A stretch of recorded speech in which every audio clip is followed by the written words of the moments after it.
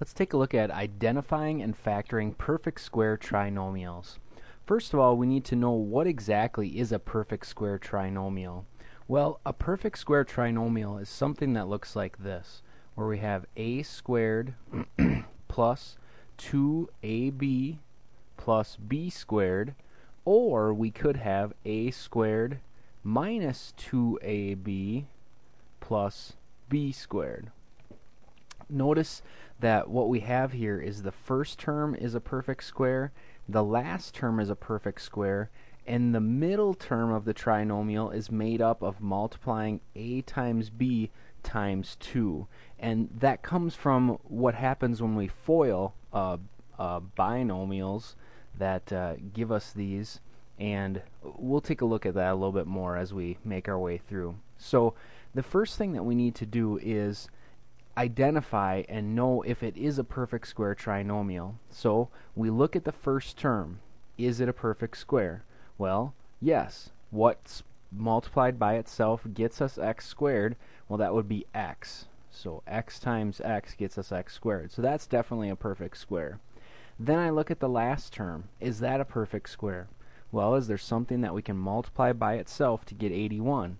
Yes, there is. 9. So then we need to check and see if that middle term is this times 2. Well, let's see. X times 9 would be 9x times 2 would be 18x, and in this case it's a minus, so we do have a perfect square trinomial. So here's how it's going to break down. It's going to be x minus 9 squared.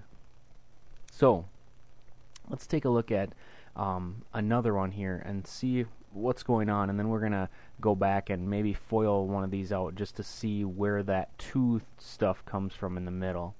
So this one here, if we look at it, the first term, is that a perfect square? Yes, that would be x. The last term, is that a perfect square? No, it's not. There's no number that we can multiply by itself to get 6. It's not a perfect square. So what that means is that we can't factor this as a perfect square trinomial.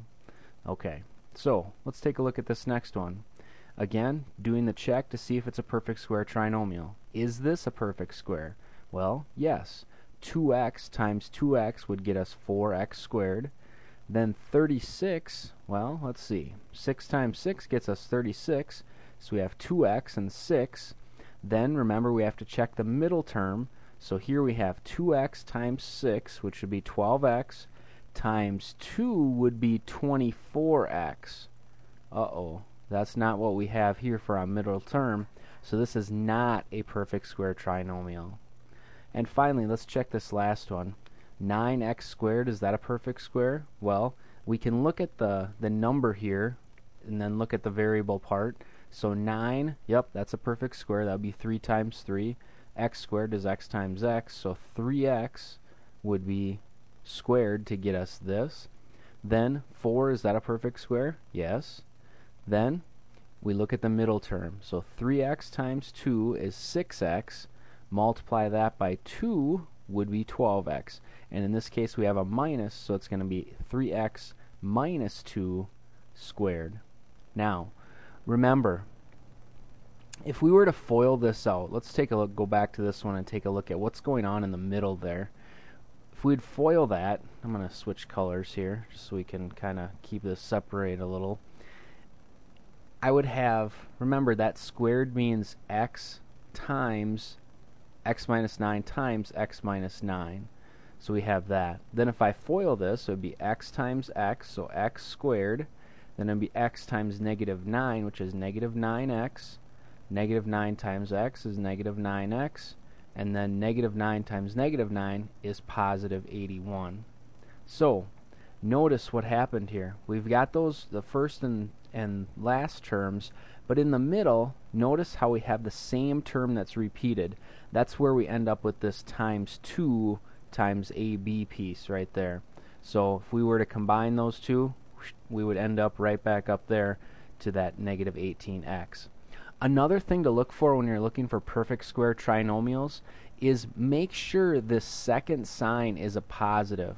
And that's simply because the only way we can get, the only thing that we're going to get when we square something is a positive. There's no way to get a negative by squaring something, because if we multiplied a negative times a negative, that would be something squared. That's a positive, and a positive times a positive is positive.